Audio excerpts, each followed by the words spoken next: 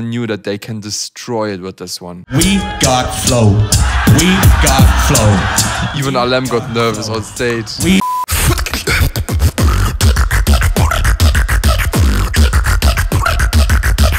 Yo, what's up, current and future beatboxers? Welcome back to another beatbox analysis episode. I made another poll on my community page and you voted for Uniteam versus Kotcha at GBB 2019 this time. If you also want to vote for a video next time, please subscribe to my channel and check the community page daily. And I just checked the membership section and we have already 3 members and 5 supporters, so thank you very much for these guys right here. If you also want to join the membership program, just go to my profile and click the join button. Before I'm gonna analyze the video, I'm gonna check the comment section first. Let's read some comments. Oh damn, my squad is backing me up again. Who's waiting for Madox to analyze here? Ryan, you're a man of culture. 214, rip D-Low's back. What happened there? No one, not even a single soul. Alem, hey yo everybody, are you ready? His English is getting better though. 248, Google suggested passwords be like. That's not true. I never take these passwords. 124, me when my homework is done. Yeah, that's funny. 320, police that are too addicted to beatboxing be like. Put your hands up! Put your hands up! Nobody, literally nobody. Beatboxers in a battle. No one? Me, posting comments for Madox analysis. You're a man of culture as well. I'm sad at this battle. It was amazing. Read more. But there was no BBK. I guess that's why this battle doesn't have 50 million views. Yo, I'm here for Madox analysis. Dark Angel. Man of culture. Man, Mayank and Tanish also waiting for me. Oh my gosh, there's actually so many more. People of culture. Admit it, if Kotcha don't mess at their final round, they could win the battle. Interesting thought, I'm gonna look into this. I love how Alem immediately looked concerned when Kotcha started We Got Flow at 10:22. We got flow. We got flow. Yeah, he really looks concerned. He be like, po la la. 721, when pro backflip. Oh. 728, when you be backflip. 2020, and I'm still thinking about what can happen if We Got Flow finished well. Wow, it sounds like this was the only problem why Kotcha didn't win. D-Low, I didn't have any good routines for overtime round. 10-7. Lord, I don't know what I do. 357, use headphones and max volume. Okay.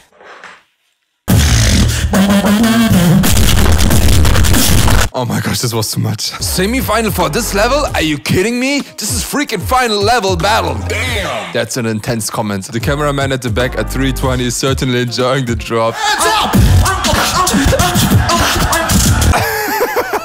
Yeah, shout out to David, the best camera operator of all times. He created a lot of my music videos. I'm really glad to work with this guy. Let me guess, Kotcha didn't prepare for second round and overtime round. Am I right? And they don't know what to do.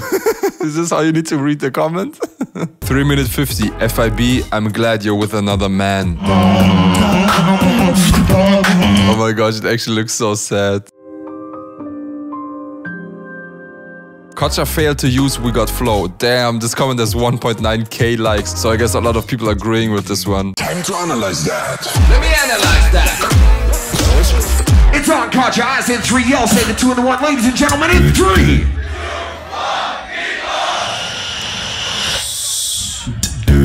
Build up, crash down. Build up, crash down. The little dance of Alexinho. Crash down. Build up, crash down. Build up, crash down. Build up, crash down.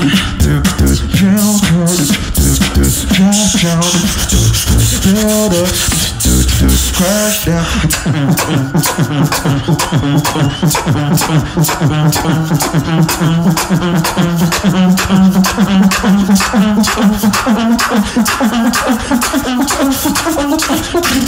Descend.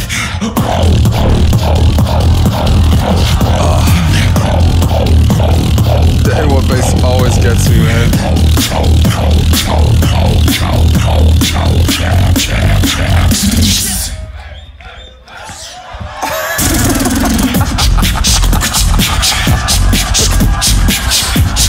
Poor D-Low.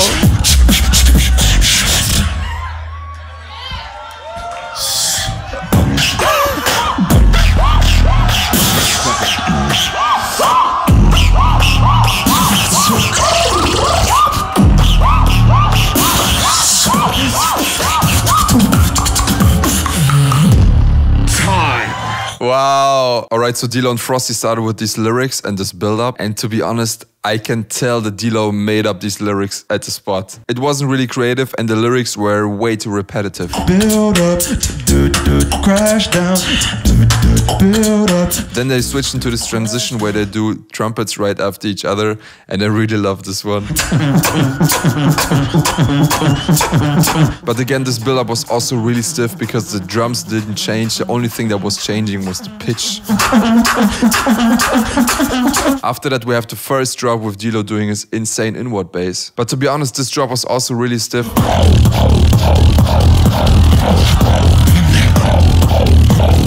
The structure was a little bit boring, to be honest. It kind of felt like a freestyle. Then for the second drop, Frosty was hopping on D-Low's back, and that was a really funny moment, to be honest.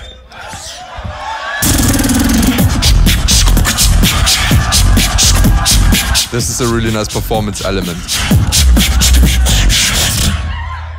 Then they were switching positions and also switched the drop.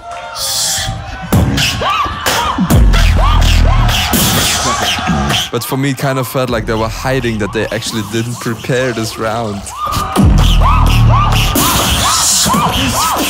The sounds inside are really sick, but it really felt like they was just freestyling. So overall, the way they were performing was really nice. They have a lot of stage presence, a lot of power. But the structure of this round was really uncreative, especially for the build-up, man. D-Low has such sick lyrics in his solo performances, but this one was really poor. Alright, let's get into the first round of Uniteam. Let me analyze that.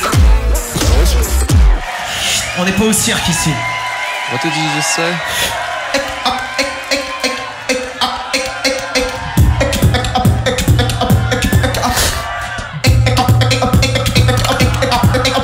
Oh, that's so funny, but that's also so good.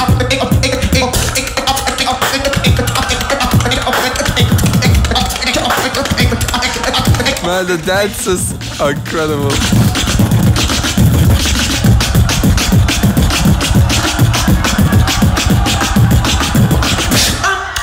I don't even know how to count that.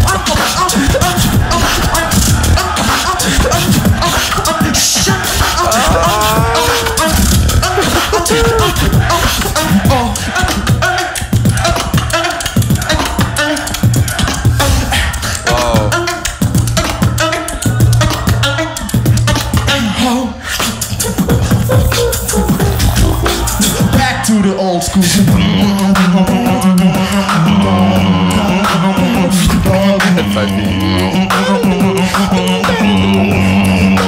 Even more classic. Oh, that's so dirty.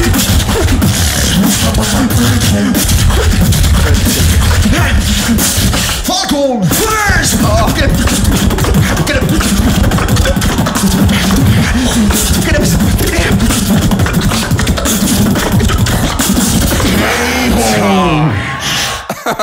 Damn. Oh, guys, this is so crazy. I was watching this live. I was editing the video. I saw this video multiple times, and I still go crazy when I see this, for real. The start of this funny.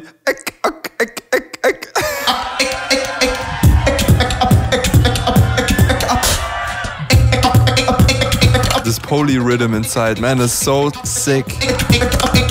And I really love how they use it more like a joke. It's like a really funny beat, but at the same time, it's really hard to do. And then they even changed the time signature of it.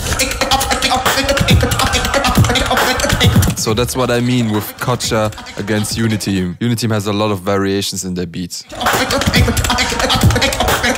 They got a little bit unclean and out of sync when they switched the time signature, but it wasn't that bad.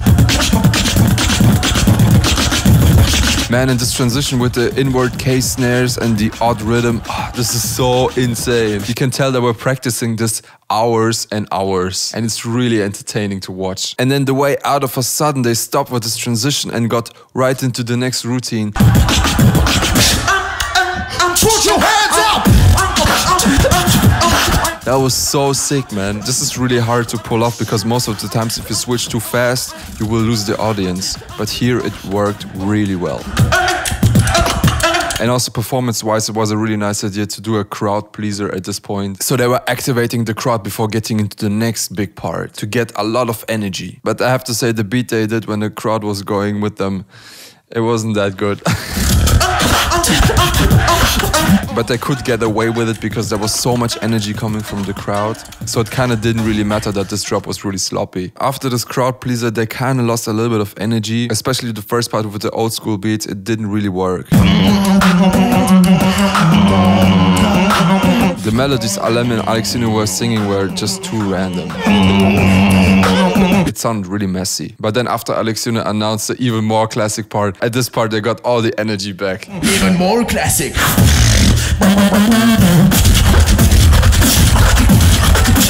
And then for the end, I would say it depends on your taste. But for me, it was way too messy. Both doing crazy technical beats and not even the same beat, but like everyone has his own patterns. But I really love the energy level at this point.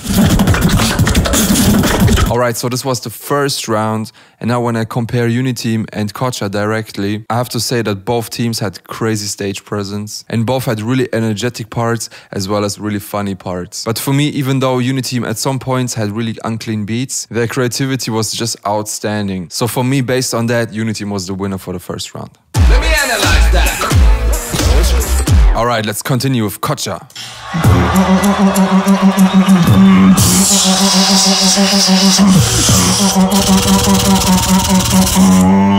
Alem and West Side.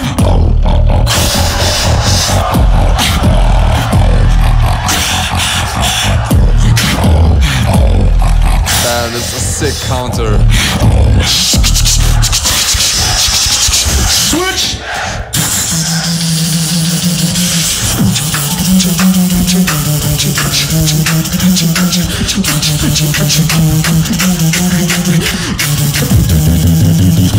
Slap these bitches up.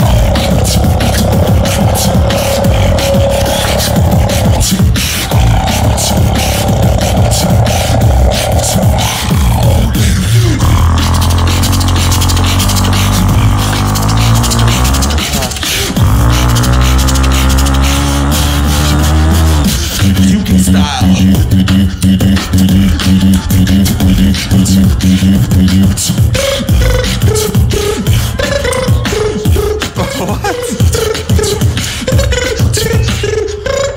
Hold on, I'm just destroying Uniteam. Call back.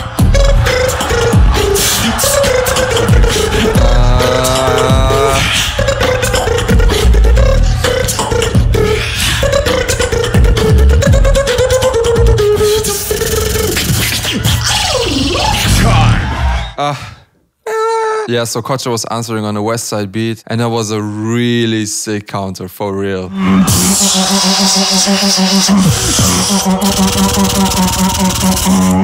And to be honest, the copy part wasn't that good, but then they were slowing it down and making their own version, and this was insane.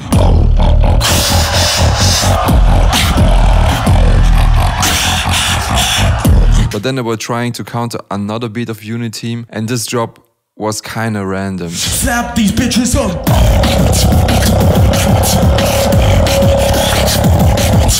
D-Low literally was just making a long inward bass, and Frosty was doing a really basic beat and tried to push it really hard, and you can tell he was exhausted from that. Countering for the whole round can be a sick idea if you know what you're doing, but this was a little bit too random.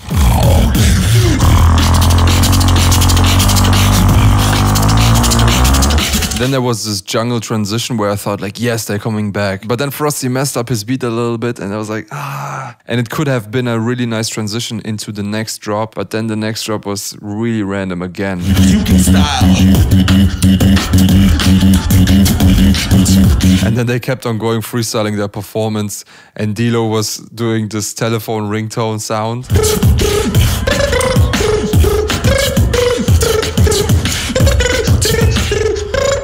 Hold on, I'm just destroying Uniteam. Call back. And for me also the joke didn't really work because the way they were performing it and acting it was too bad. So I guess this was the second time that someone tried to make a fake phone call on stage destroying Alem and again lost. True beatboxers remember that moment with Ball Z. Yeah, so overall the second round was full of freestyling and trying to pull off crazy stuff. But the only part that really worked was the first drop where they were imitating the West Side beat. So I'm not really sure how much they were practicing, but I guess D-Low was focusing on his solo performance and didn't invest too much time into Kotcha. So for the semifinals they were pretty much out of routines and were just freestyling. Alright, let's get into Uniteam's second round. Let me analyze that.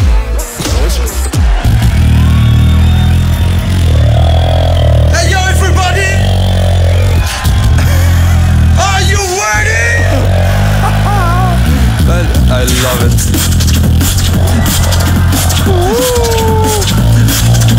Yeah.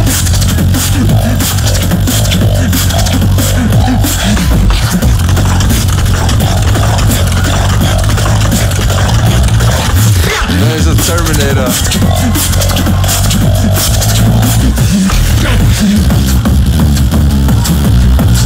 Oh, countering.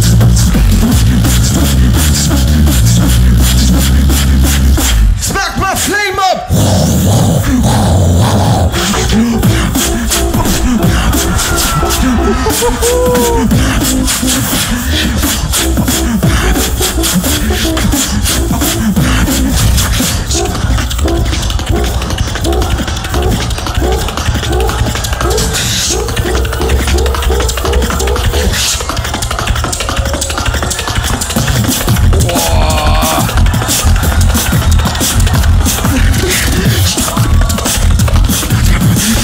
Reload! Look out!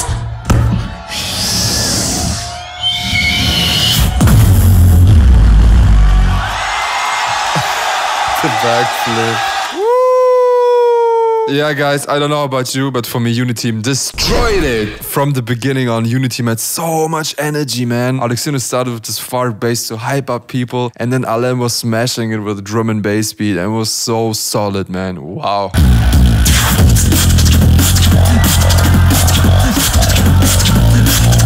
And then they switched the time signature again, and Alem, man, this technical part was just so crazy.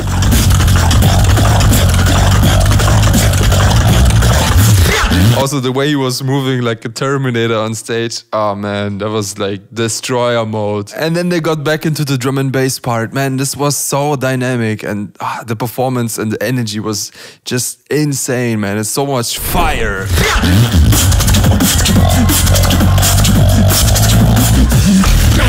And then they even were countering a part of Kotcha. Oh man, that was so sick.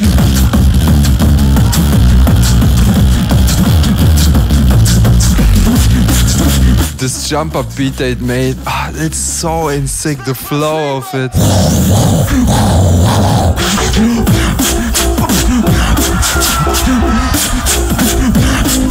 I really love the vocal bass of Alexinho in this. And man, Alem just had filthy drums.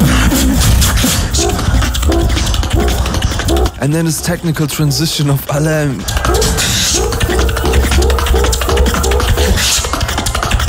I'm pretty sure no one on this planet can do this as powerful and clean as this.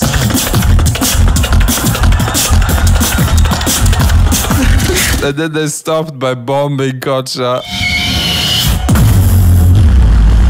But the reaction of D-Low was pretty sick with the backflip. But anyways, even with this backflip of D-Low, Uniteam smashed it. So for me, there was no question that they won this. Alright, so as we know, there was a third round because the judges couldn't decide. So let's check the judges' votings.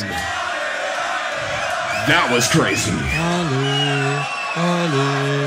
Only one team can go to the finals, though, ladies and gentlemen. We're French people. Moving on to the finals. This side for Kotcha. This side for Uniteam. Moving on to the final Grand Beatbox Battle 2019 Tag Team. Either Uniteam or Kotcha. I say the 3, y'all say the 2 and the 1. Crowd in 3. Alright, so everyone was voting for overtime except Jayton. And Jayton was voting for Uniteam. So in some cases, this would mean that Uniteam would win. But at GBB, it's like that. If the majority of judges votes for overtime, it's overtime. And it doesn't matter what the other judges are voting for. So let's get into the first overtime round. Let me analyze that. In 3.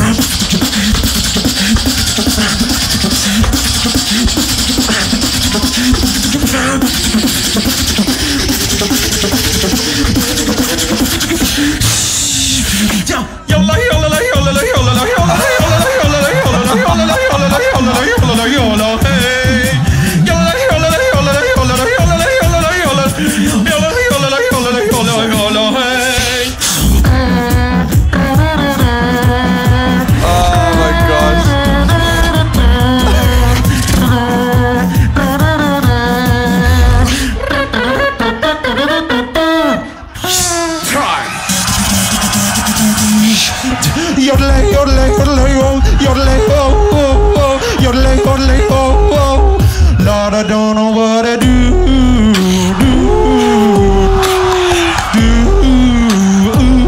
Lord, I need to say, cry, oh Lord, and say the crash. We got flow. We got flow. We got flow. We got flow. We got flow. We got flow. The reaction of Alem, man. We got flow.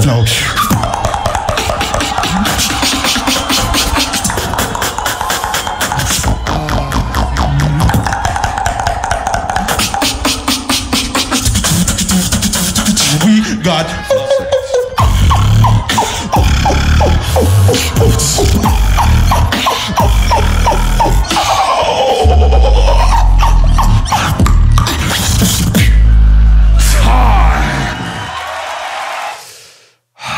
Alright, this was the overtime round. So Uniteam started with an intro where Alem was doing a melody that was really off. It wasn't on pitch.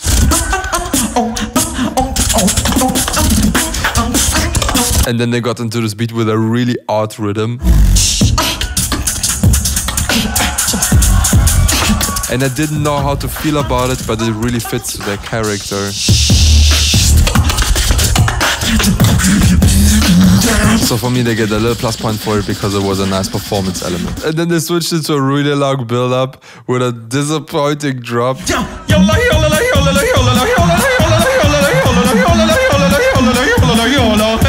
But it was so funny that I really liked it. And the yodeling of Alem at this point was actually really on point.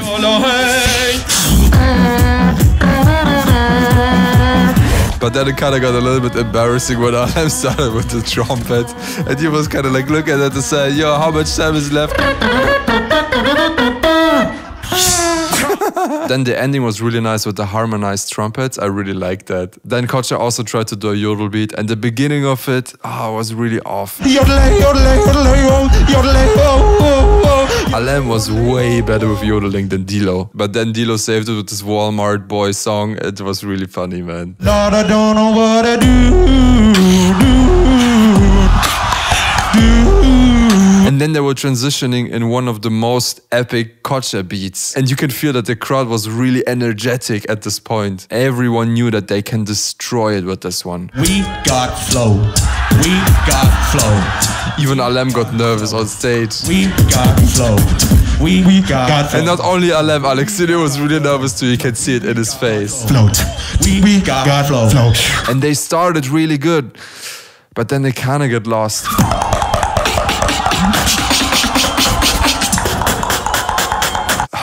And it's so painful because I know how sick it could be. At one point, Frosty even was like giving up. He was just like putting the mic away.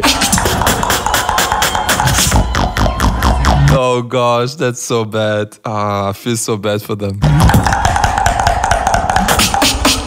Did you see how Frosty was smiling? He was like, oh man, we're not getting it. We're not getting it. And then they tried to save that with the last drop, but sorry, they messed up.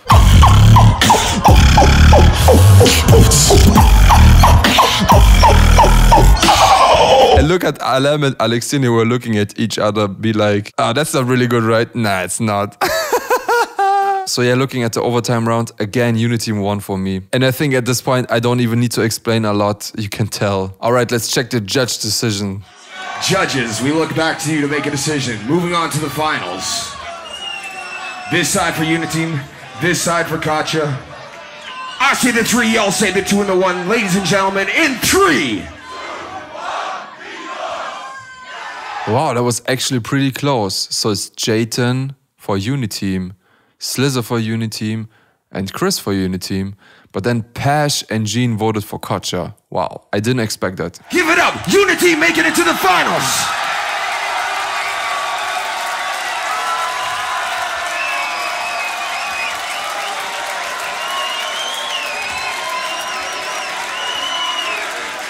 But yeah, look, at least they're showing love to each other, man, so everything is fine. And you can tell backstage they're big friends and everything is fine, hugging each other. Man, there's just so much love in the beatbox scene. I love it. Beatbox scene, best scene. Alright guys, that's it with this video. Quick and easy!